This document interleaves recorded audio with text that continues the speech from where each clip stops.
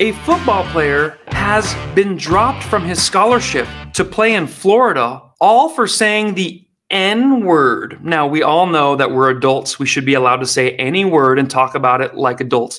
But there's one group of radical people in our country that want to own a word. They want to own a word that they say all the time, they rap about all the time, they use when they're arguing with each other. It's not an empowering word. They use it to slander each other. And now they want to use that word to take away opportunities from people they decide they don't like. Here's the latest victim. Welcome back. Welcome back. One of the best high school football players in the country had his Florida scholarship offer pulled this weekend after he was seen on video rapping the N-word. Marcus Stokes posted the quick 2-second clip on his social media page last week, appearing to show the quarterback recruit singing, "Welcome back, N.A." Almost immediately afterward, the Knees HS athlete, who's white, received backlash for it. And on Sunday, the University of Florida made the decision to pull their offer from him. Stokes had been committed to attending the school since early July. This is pathetic, ladies and gentlemen. If this guy is singing his favorite song, he didn't write the song, he didn't go in the booth and record the song, he didn't produce the song, he didn't print the CDs or the MP3s, he didn't stream it to people's phones, he just enjoyed this song. And he's like, "Welcome back," or whatever the intro to this stupid song is. So what the radical left and BLMers are saying is, don't embrace our culture, don't like what we do, don't sing along to our songs, don't say any words that we deem necessary, and the words keep changing. It's not just the N-word. You can't say the United Blank College Fund, that word in the middle starts with an N. You can't say colored people, you have to say people of color.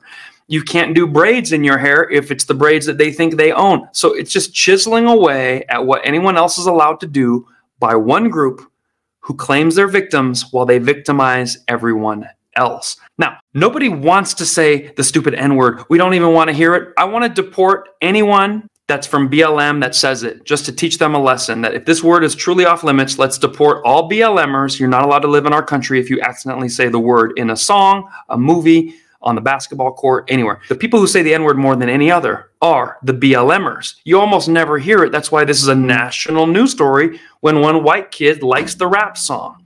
Some people are going to complain in the comments, "Oh, that's all you want to say." No, we don't want to say it. We want to deport you for saying it.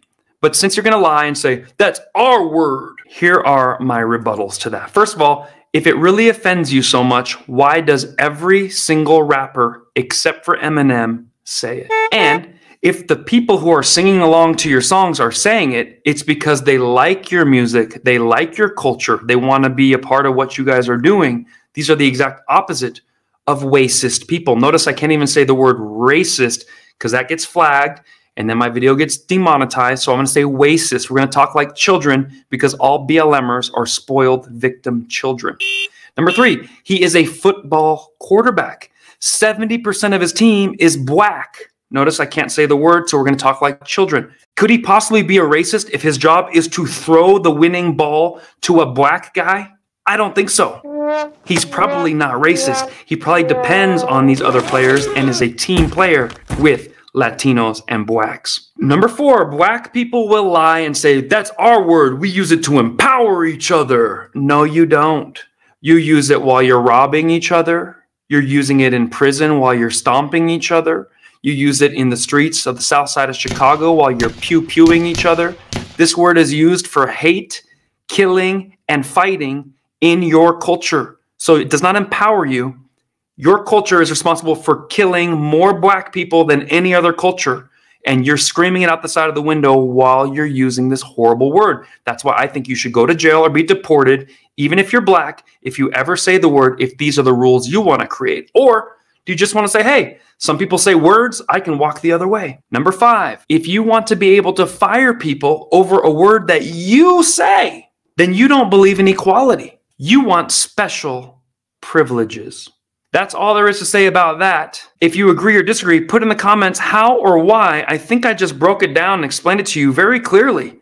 This is not an empowering word. So either we can all be adults and say it because the word exists, or if none of us are going to say it, you should get deported. We'll be right back with a whole lot more from The Right Show.